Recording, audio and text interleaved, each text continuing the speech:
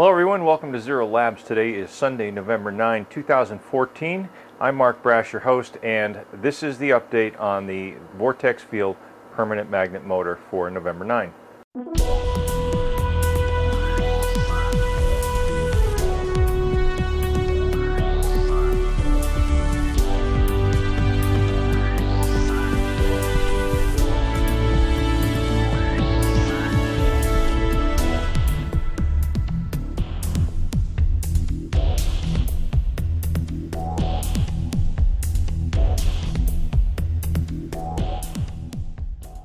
So over the last week I've been trying a number of magnetic arrangements, different configurations, different linkage. As you can see in this photo here, I now have a set of linkage that allows the stator magnet not to rotate but to oscillate back and forth.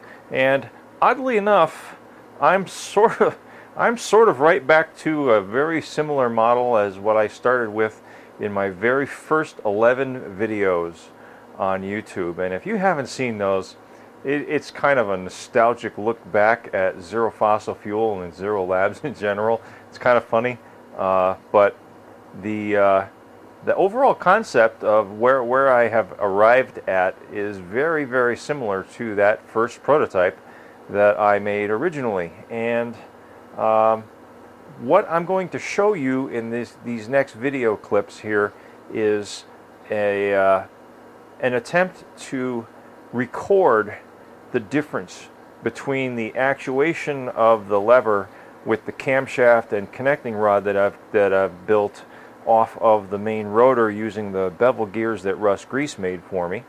And this oscillating mechanism is by far more refined than the ball bearing in the track made out of 12 gauge copper wire that I had in my original prototype.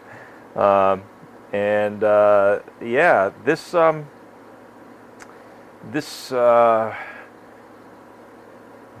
prototype here is probably as close as I have ever come to a self-runner. And let's get right into the test video, because what I want to do is with this test video is slow it down on playback and study the motion profiles, the difference between when the lever is actuated by the cam versus when I'm actually actuating it entirely by hand. What is the difference? How far out of sync am I? Am I moving the lever more in a square wave fashion or a sawtooth wave fashion? Because the output of the crankshaft is going to be sinusoidal. Is that the wrong waveform? Could I possibly achieve a self-runner if I had the drive shaft instead of on a crank, have it on a cam, and vary the shape of the cam, change the motion profile of the oscillating stator as it moves back and forth? I don't know. But let's take a closer look now at the actual actuation of the rotor and the cam. Okay, so this is an attempt right now to determine what the difference is in my actuation of this lever, because I literally only have to move the lever, as you can see, a very small amount in order to affect a very large change on the static fields of the rotor going by it. So what I'm thinking is there is an actual shifting of the interaction of the stator magnet fields in relation to the rotor magnet fields. And I've attempted to link the rotor magnet fields to the stator magnet by putting a connecting rod to the cam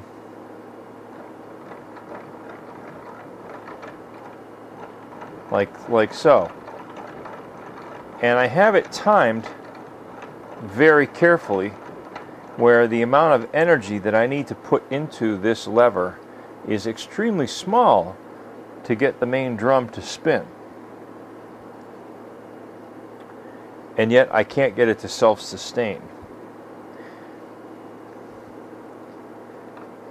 So what I'm going to try and do is I'm going to record this just actuating it by hand and study the relationship of my motion with the hand to the actual sinusoidal motion of the crankshaft that I've created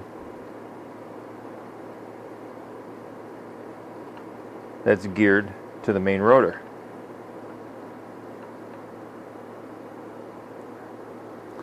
So here goes.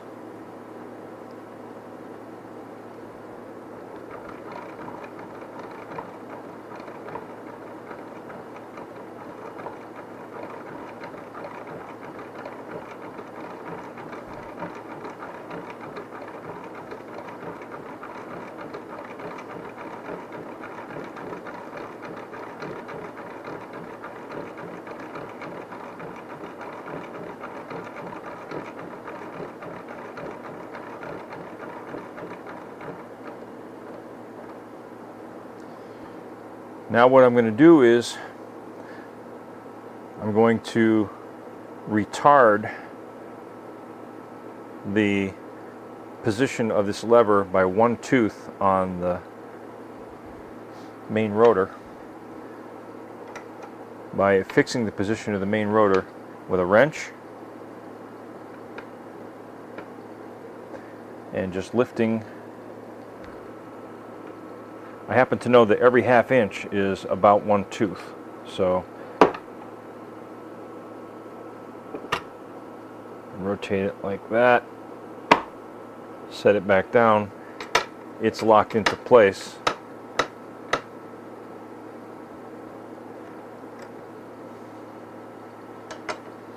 And we'll try this again.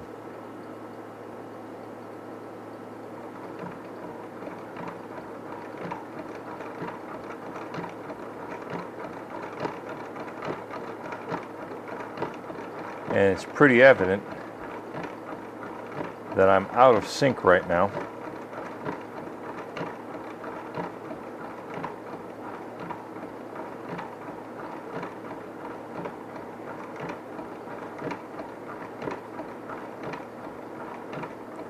So I went in the wrong direction.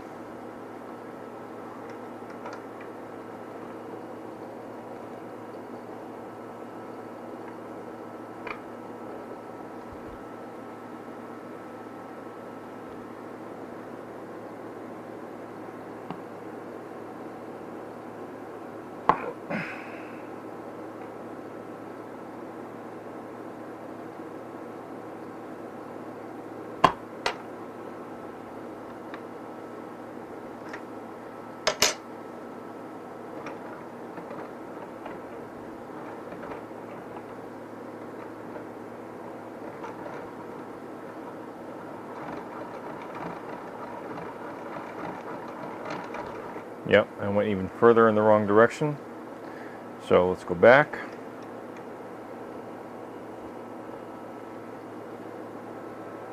Alright, I'm going to go back 2 teeth plus 1. So there's 1 tooth, 2 teeth, plus 1.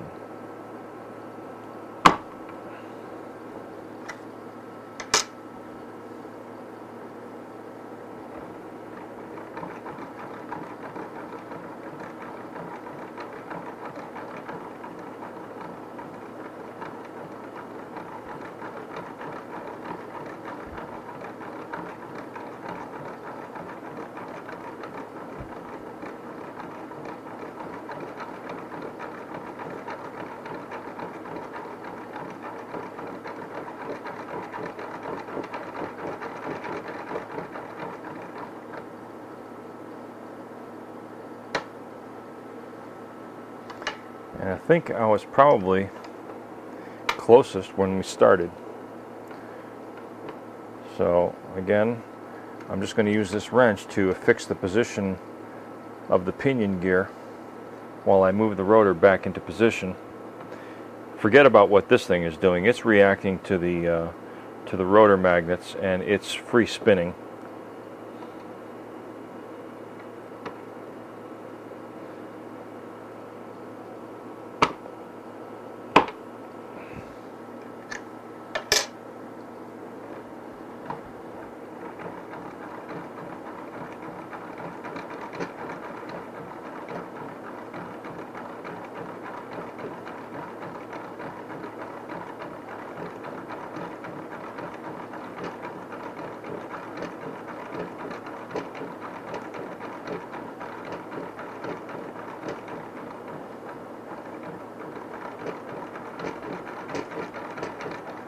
So the question is,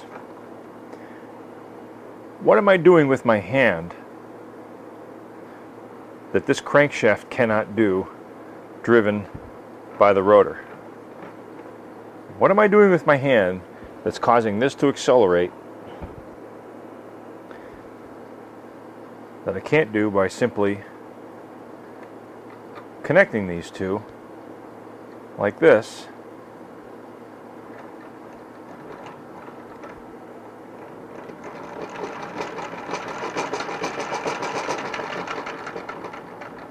Why does it come to a stop?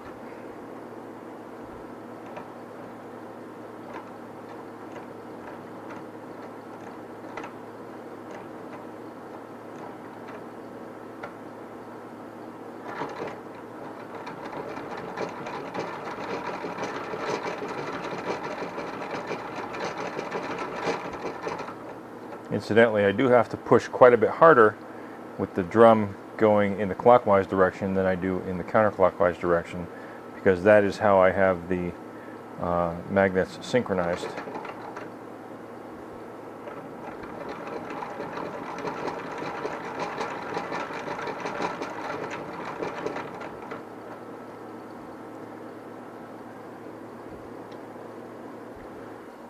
And so that's it.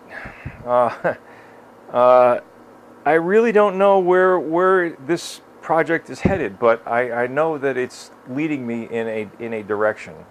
I have some other ideas of where I want this project to go, some other ideas that I want to try. One of the I still have not given up on the rotary rotational stator magnet, but instead of having field magnets in the rotor with poles that are facing each other that would repel from one another, my vision instead now is having poles that are overlapping like so and move across in this fashion. I'm not sure if that will have any effect, but I've got a bunch of magnets that I'll be ordering, and I've got a whole lot of other things that I want to try. Even if I fail miserably, I'm going to leave this project open for suggestions. So any of you who would like to send in your suggestions, send them to zerofossilfuel@gmail.com. That's all one word. Let's see, how's it going to read here? It should read, yeah, this way, zerofossilfuel@gmail.com. So anyway, thank you all for watching. Hope you're enjoying the project. I'm having a lot of fun messing around with this. Still losing sleep at night over some of the ideas that I want to try, and I'll get them all done. As always, please rate, share, comment, and subscribe. And peace.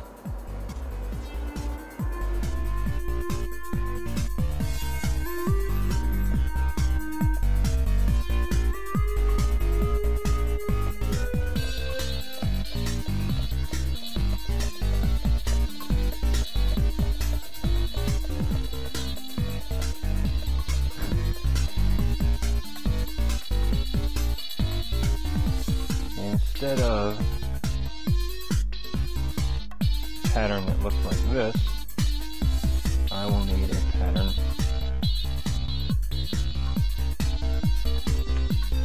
that'll take quite a while to slow down.